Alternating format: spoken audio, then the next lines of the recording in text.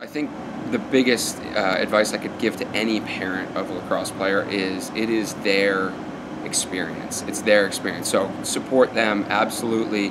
But the things that kids want to hear is, I'm proud of you, great job out there. They don't want to hear what you think they could have done better, or they don't want to hear negative remarks. They want to know that you enjoyed watching them play.